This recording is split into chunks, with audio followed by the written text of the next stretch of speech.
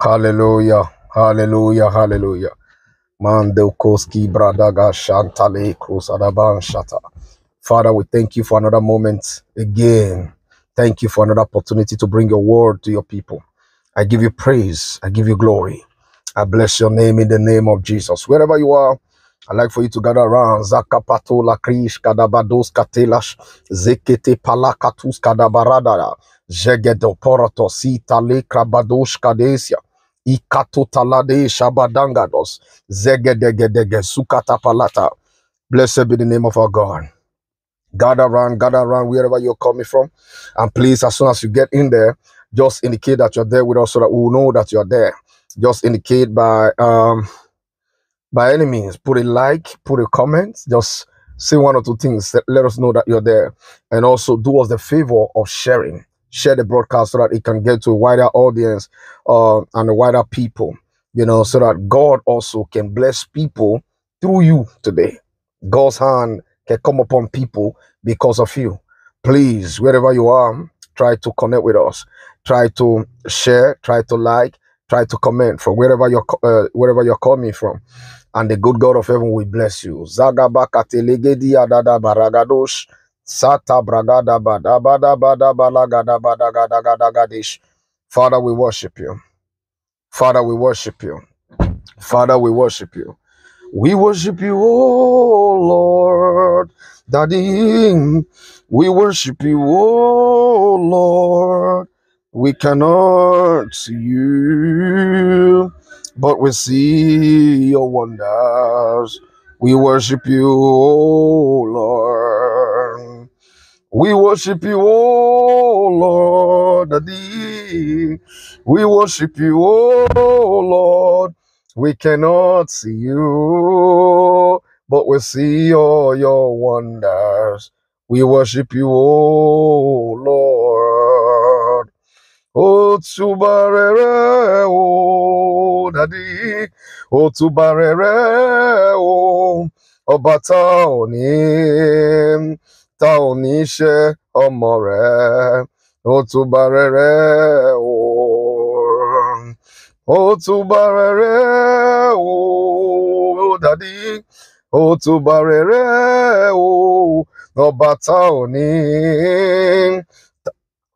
Taonishe omore o tubarere o kalabragada bashanta kusa dabradis katilash izakusate talosh kabanda landash sakapatata kata bragada banta yagada balagadosata ikazutareta bondalash sata brago shabalaga degele palakatia lagadas zekatus kadabrande shadabalos kadesha esatakapa shapakatapataka Father, I arrest the atmosphere. In the name of Jesus Christ, I take charge of the atmosphere.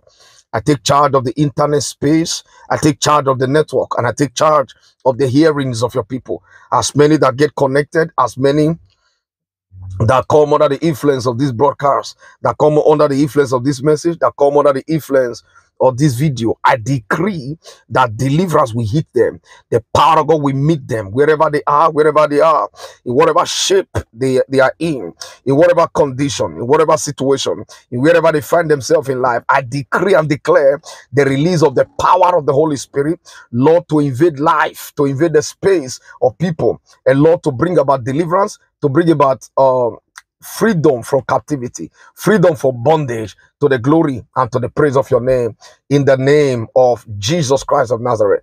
Wherever you are tonight, this is your night. It's the night and it's the day that God has made, and the Bible says we'll rejoice and be glad in it. This is your night.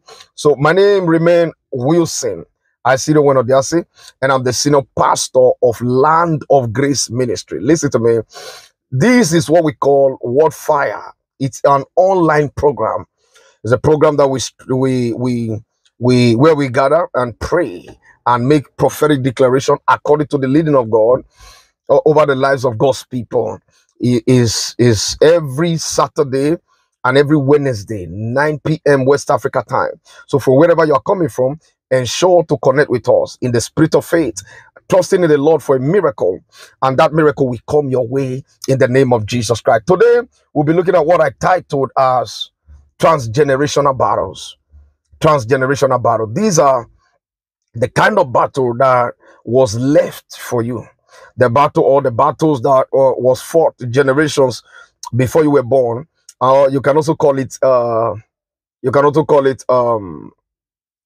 yes, transgenerational, because I wanted to use the word reincarnated battle. Yeah, reincarnated battle. That is to say, battle that you fought in your previous life that came upon you in the life where you now find yourself. Now, because I mentioned the word reincarnation, I'm quickly going to make a very clear statement on the issue of reincarnation so that you can understand me. Now, reincarnation, we do not believe in reincarnation based on the way the world defined it, based on the secular definition, where they believe that as a soul, when you die, you have the capacity to come back to life again, maybe after some period of time, or after some time you can reincarnate and come back in the same body or through another body or something like that. Instances are in some cases where they say there are some mark in some people's body before they die, or when they were once alive. They said they have some kind of mark in their body, and after their death, and someone else within the family or somebody else in the area or something gives birth, and then you now later also see the same mark in the body of the child that is now newly born. You know, we do not believe or define reincarnation that way. Our own way of reincarnation is that the spirit of your assignment can return. That is to say, the spirit of your assignment would always come back. First thing and first concept that you need to have about the issue of reincarnation is, who is the spirit of man? What is the spirit of man? Going by the book of Genesis, chapter number 2, verse 7, the Bible told us that God breathed the life-giving spirit into the man. And the Bible also told us that the spirit of the Lord is the breath of man. That is the spirit of the man, is the breath of the Lord, is the breath of the Almighty. Then the Bible also told us in the book of Ecclesiastes, chapter number 12, as we begin reading from verse 6 downward, the Bible said that when a man dies, the spirit will return back unto God, the God who gave it. The spirit return back to God. It doesn't go for judgment. It doesn't go to hell. It goes back to God. It is his nostril, just like we breathe in oxygen, and then we breathe out carbon dioxide. Why the plants take in carbon dioxide and then they releases all oxygen. So that's the way it is. We are interconnected to God like that through his spirit. And so when a man dies, that part of his spirit that was in you, that part of breath that was in you, goes back to him. And when it goes back to him, he have the capacity to breathe it, or to breathe that same breathing upon another vessel, and then that vessel can continue with the assignment and with the purpose with which the Lord appoints you for. Now, this is what we mean by reincarnation. Let's take, for instance, when the Lord called Elijah, the prophet, used him tremendously. As he was about to leave, you saw that the mantle of Elijah fell to Elisha. That is to say that the spirit of Elijah came upon Elisha. How can you define that? As a matter of fact, in 1 Kings chapter number 3, the Bible told, in 1 Kings, chapter number 2, the Bible told us that even the sons of the prophet, they affirm it. They said the spirit of Elijah, the 2 Kings chapter number 2, they said the spirit of Elijah doth rest upon Elisha. How can you affirm that? That a man who is not yet dead, his spirit can be upon another man. His spirit can rest upon a man that is still alive. What happened is that God took the spirit of his assignment, the spirit of his assignment and mission on the face of the earth, and release him in another vessel. That is to say, Elijah. That the person doesn't have to be dead for his spirit to be released. Yes, of course, the person may be dead for his spirit to be placed in another vessel. It doesn't mean that the soul of the man have to come back, because when a man dies, what happens is that the spirit goes back to God, goes back to the nostrils of God. Then the body goes to the earth and decay. You find that in Ecclesiastes chapter number 12. Chapter number 12 from verse 6 going downward. Now, the body decays on the earth. Then the next thing that happens is that the soul goes before God, and face judgment. In the book of Leviticus, you hear the Bible said, the soul that sinneth, it shall die. The soul that sinneth, it shall die. In Ezekiel chapter number 4, chapter number 18, you hear the Bible said, the soul that sinneth, it shall die. So it's about the soul facing judgment, not the spirit. The flesh decays on the earth. The soul is the actual man, because Genesis chapter 2, verse 7, the Bible said, and God formed man out of the dust of the ground and breathed it into his nostril, and the man became a living soul. We are talking about the soul of man. We're talking about the issue of reincarnation. Now, if you understand this clearly, I want you to quickly understand that there are battles that you may have left behind that have the capacity to continue in your knowledge and your stream of life. Your stream of life. The stream of life means people that were in your phase of contact. Your stream of life mean your family members. Your stream of life mean people that were connected to you one way or the other. There are battles that you may not be able to fight right now that will linger on, and you will continue to see that battle going on in the family. Let's take, for instance, the battle between Elijah and Jezebel. 1 Kings chapter number 19. 1 Kings chapter 19, I'll just read verse 1, then down to verse 3. He said, and Ahab told all that Elijah had done, and whither how he had slain all the prophets with the sword. Then Jezebel sent a messenger unto Elijah, saying, so let the gods do to me, and more also, if I make not thy life as the life of one of them by tomorrow, about this time.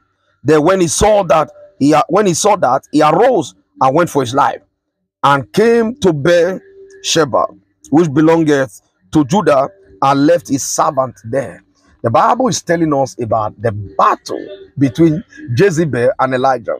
Now, Elijah was particularly selected by God and anointed to bring down Jezebel and the throne of Baal and Ashtoreth that they brought into the land of Israel. God particularly selected Elijah to put an end to that occultic spirit that Jezebel brought into the land of Israel. But you see, Elijah did to an extent and became afraid. He called down fire. He destroyed 400 prophets of Baal. He called down fire from heaven. He restored the rain. He proved to the people that God is the greatest. Half of the people of Israel had turned back unto God. The Bible said that Ahab, the king and the husband of Jezebel, got back home and then told Jezebel about everything that Elijah had done, how Elijah had slain 400 prophets of Baal, how God has used Elijah mightily to turn the heart of the people back to God. The Bible said that Jezebel became furious, and Jezebel sent a messenger to Elijah and said, so do the gods unto me, if I do not make your life as the life of one of those prophets that you have slain, as the life of one of those prophets that you have killed. The Bible said in verse 3, he said, and when he saw that, when Elijah saw the threat, when Elijah understood the threat, now this threat was beyond normal, was beyond the natural. It was beyond, I will do you this, I will do you that. No, the man saw it in the spirit realm. He saw the threat. He saw what would be for him. He saw what would happen to him. The Bible said that Elijah quickly rose up and fled for his life. He rose up around Elijah, the great servant of God, a man that have God with him, a man who God is with, a man that carried the fire, a man who is the custodian of the prophetic, a man that carried the fire of God.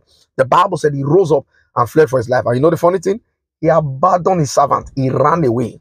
He left them. He left them in Judah and fled for his life. Then he took some journey to go and seek God. While he was running, he was telling God in verse 4, he said, I'm not better than my father. The last sentence there, he said, I'm not better than my fathers. In other words, these battles that my fathers couldn't stop, that I've been involved in, that I've been trying to stop, I don't think that I can be able to do it. I don't think that I have the strength, or I'm better qualified in the position of stopping this battle, of ending this battle, than my fathers. These were the statement of Elijah, the servant of God.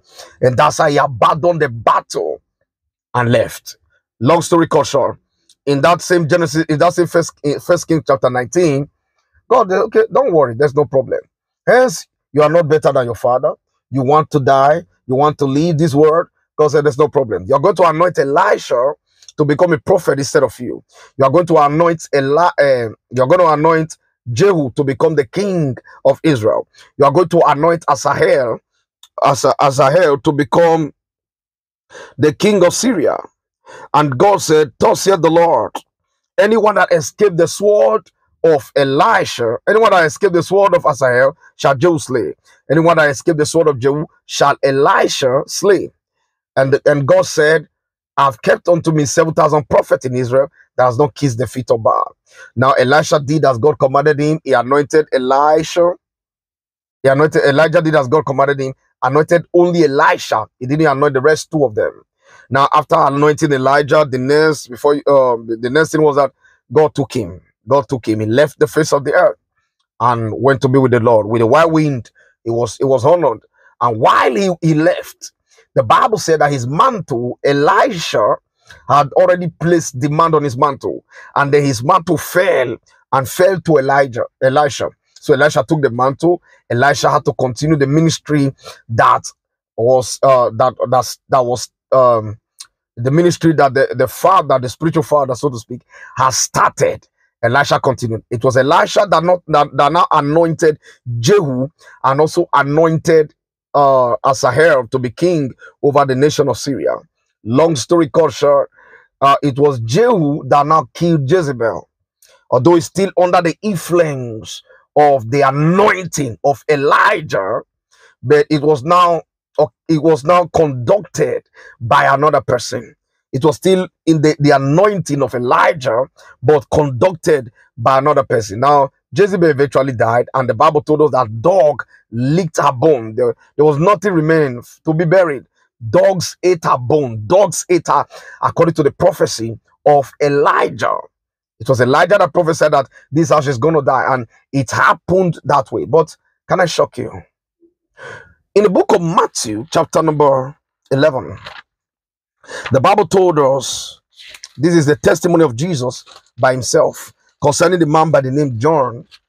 He said, if you will receive it, he said, this John the Baptist is the Elijah that is to come.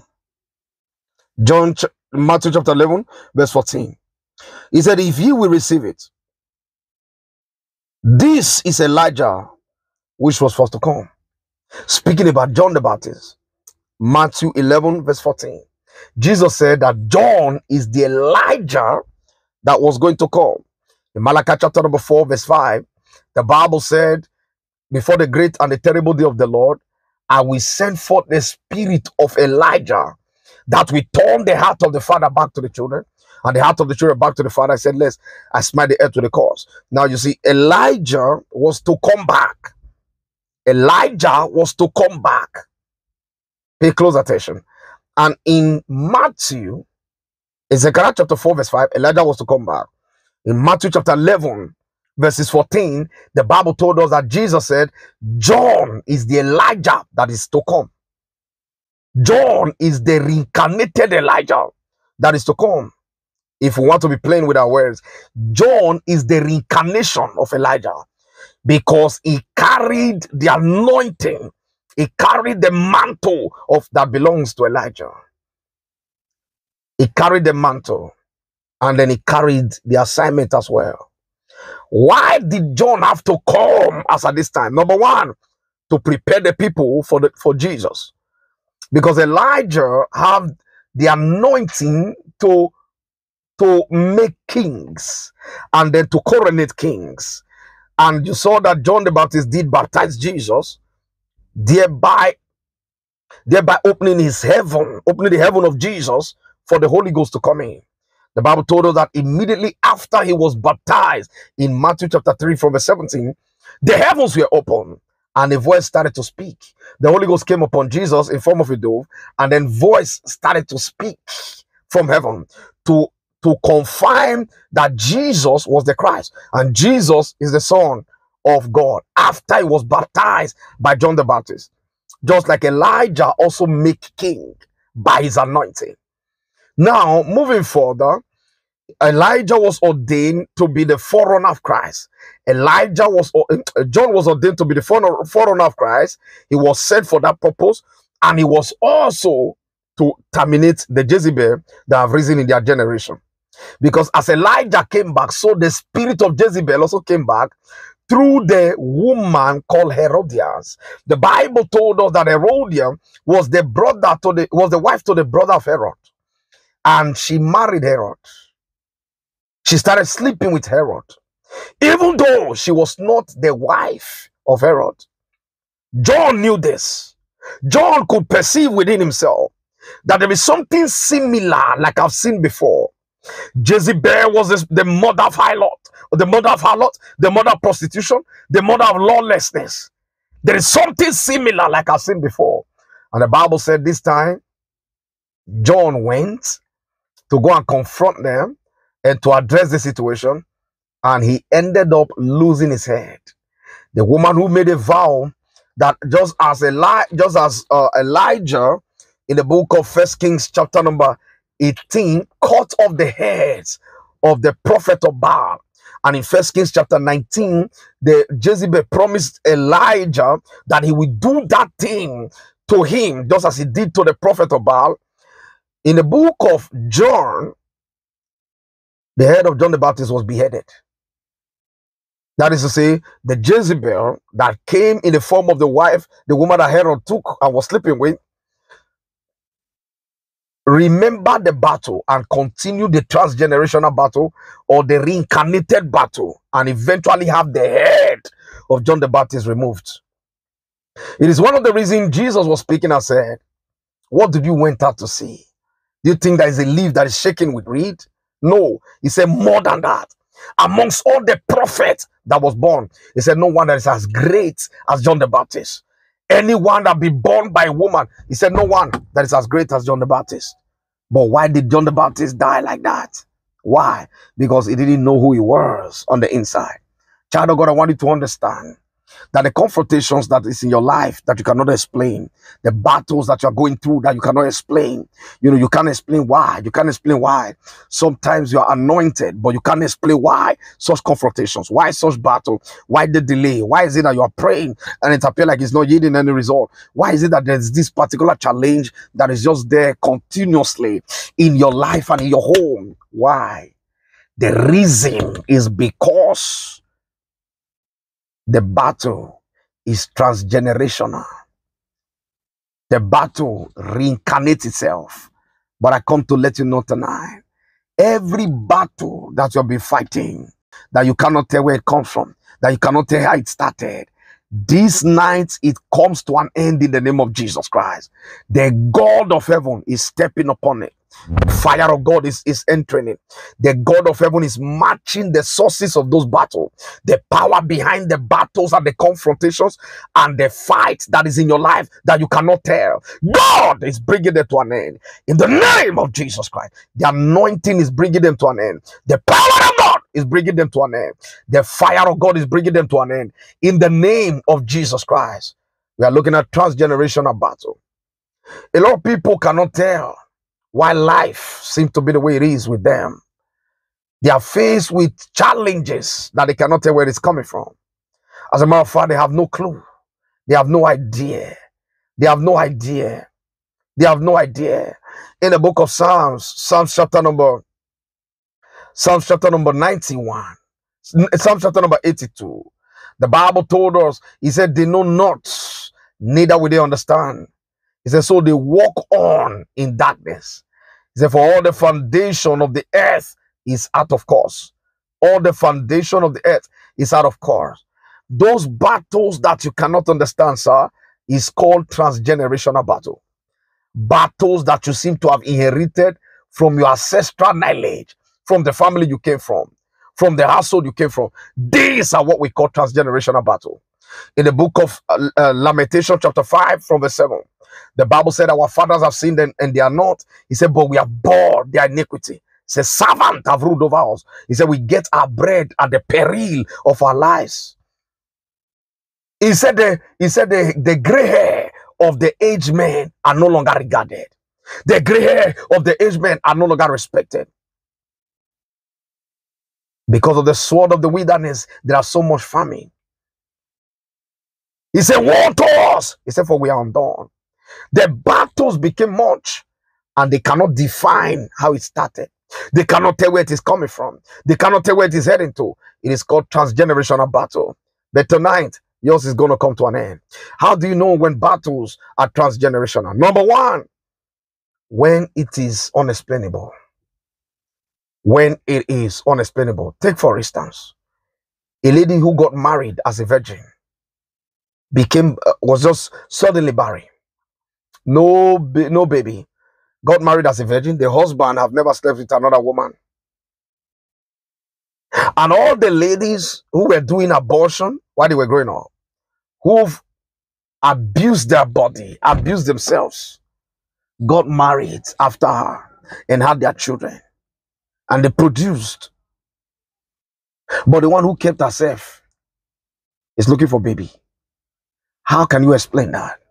Where is that coming from? Where is that coming from? When you cannot explain, when you cannot tell, your parents, and there are some battles, okay, they are hereditary because you look at the knowledge. We are coming there. You look at the knowledge and you saw the same traces, the same syndrome in the life of other people that are in the family. But on these accounts, no trace, no symptom, nobody has had the problem. It just all of a sudden started with you. This battle could either be an enemy fighting you somewhere, or this is a battle that is transgenerational.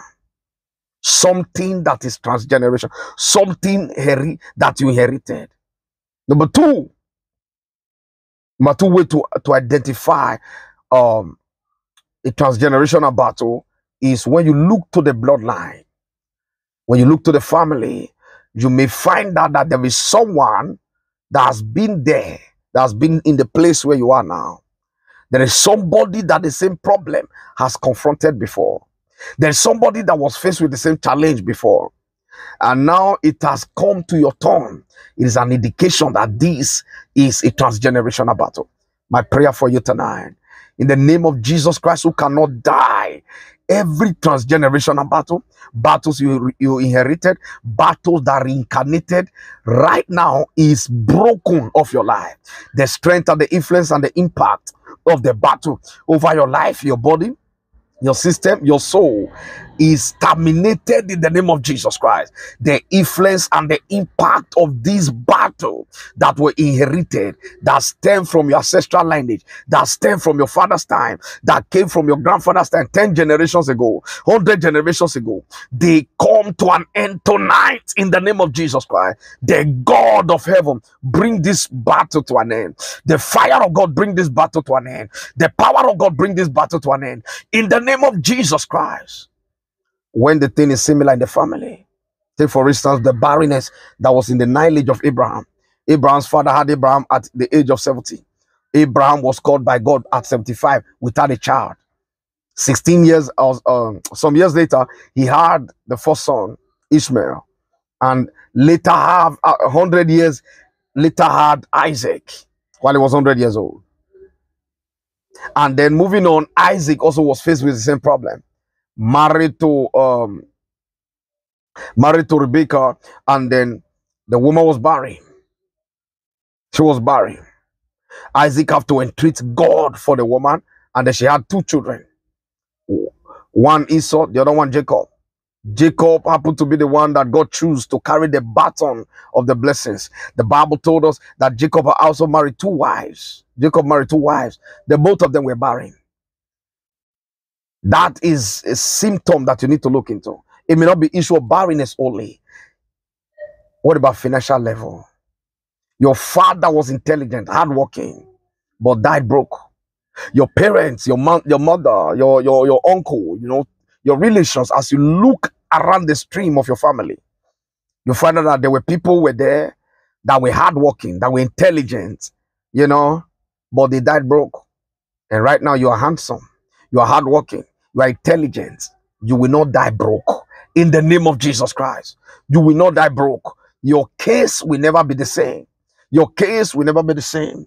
In the name of Jesus Christ, the Lord that changes things, God that have the capacity to turn life and event, to turn situation around, is going to turn your event and your situation around for good in the name of Jesus Christ. You will not die broke. You will not die broke. You will not die broke. You will not die broke. Kalabrakos kadabalantash. Zakapatalakate. Zikatapalakataya. So there are battles. See, one of the reasons we keep encouraging God's people to be strong, we encourage you to do your best to fight and win. Not just only to fight, but to win whatever comes your way. Fight until you win, is because sometimes your death is not the end of the battle. The problem can reincarnate with you, or it can extend to your children because you refuse to crush it. Why is the devil troubling mankind today? He was not crushed from the beginning. If he was crushed from the beginning, he won't be here to trouble mankind now. But God did that for a reason. You need to fight. You need to crush it. Satan, the devil, came as a serpent before. But because of longevity, he appeared as 700 dragon in Revelation. It has grown. It has mustard wings. That battle is coming to an end. I don't know the battle you may be going through in your own case, in your own life, in your own situation, in your own family. I don't know what the battle is that you people may have inherited, but I came to join my faith with you and to lend my voice with your voice and to make a declaration that the God of heaven brings this battle to an end. The God of heaven break the backbone of the force and of the power behind them. The God of heaven break the forces of the power behind them in the name of Jesus Christ. Now, how do you overcome transgenerational battle? Number one is to seek God. Is to seek God. Number one, you seek God. If you do not seek God, child of God, you do not have the capacity to bail yourself out of the situation of life, out of what life will bring your way. One must seek God. One must seek God. The Bible told us in the book of Chronicles that the man by the name Jabez, he was struggling from the curse that the mother put on him because of the name that he carried. So he called on the Lord God of heaven. And the Bible told us that God granted him his heart desire. The man became great. The man became wealthy. Seek God. Have you not toiled enough? Have you not labored enough? Have you not tried many things enough? Have you not tried the doctors and every other thing enough? Seek God. If you seek God, you will be enabled. You will be enabled by the Holy Spirit to come out from that battle. How do you seek God? Number one is to give your life to Him. You have to surrender your life to Jesus. There are too many people asking the Lord to come and intervene in battles where they have no relationship with Him. There are too many people asking the Lord to come and intervene in the affairs of their life. Meanwhile, they have no relationship with this God. So you must give your life to Christ. When you give your life to Christ, confess Him as your Lord and Savior, believe everything that Scripture said about Him. The Bible said He will give you the power to become the Son of God. In the book of John 1 and verse 12, the Bible said, as many as receive Him, to them He gave the power to become the sons of God, even to them that believe in His name. You must seek Him. That's number one. Number two, having sought the Lord, take advantage of the instrumentality of prayer. Take advantage of the instrumentality of prayer. One of the reasons people are confused when some other people say, God just spoke to me, God just said this, God just did this. They are confused. They don't want to believe it. The reason is because they don't spend their time praying. It is in the place of prayer you receive instruction of the next line of action to take, the next step to take, the next thing to do for God to grant you that required breakthrough. It is in the place of prayer that God speaks to you and guides you so that you know the next thing to do to step into your breakthrough in the place of prayer. You have to pray. You have to pray. Don't get confused about your life. It may not have explanation for the now. What you are going through may not have explanation for the now, but surely it is coming from somewhere. You have to pray. Number 3, you have to cultivate good character and attitude. You know, wrong behavior, wrong attitude help to strengthen some problem in the lives of some people, and it helps to make the problem remain. It helps to make the problem to stay with them and never to leave them. Some certain attitude from the life of some certain individual, it helps their problem to remain and never to go away. So one must cultivate good character. Good character have the ability to help you so that the devil will have no ground over you. The book of John chapter 14 verse 30, Jesus said, behold, the prince of this world cometh. He said, but he have nothing in me. In other words, he is powerless against me, because there is none of his property, nothing that belongs to him that is in me. So whenever these forces are coming, yeah, they know you before. Yes, there is an issue before. There's a covenant. There's an agreement.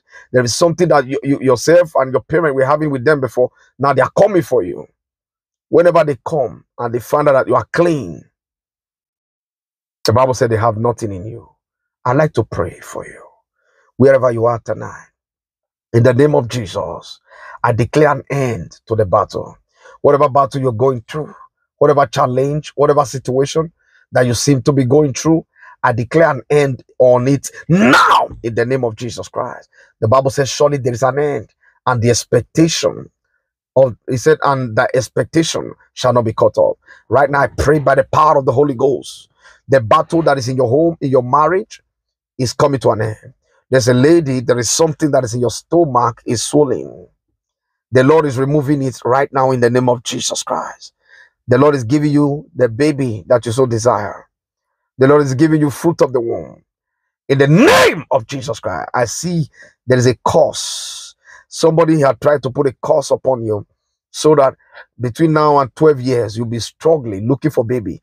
You know, you leave your marriage and then move over to another one, and then move over to another one. But I'm making a decree on your behalf today, by the power of the living God, by the power of the risen Jesus, that decree,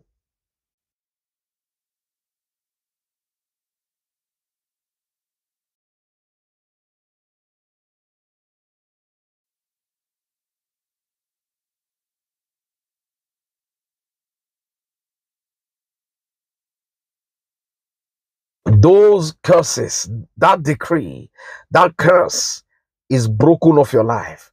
It will not take root in your life. It will not bear fruit in your life. You are released from curse. You are released from yoke. You are released from spell. In the name of Jesus Christ, you are free. In the name of Jesus, you are free.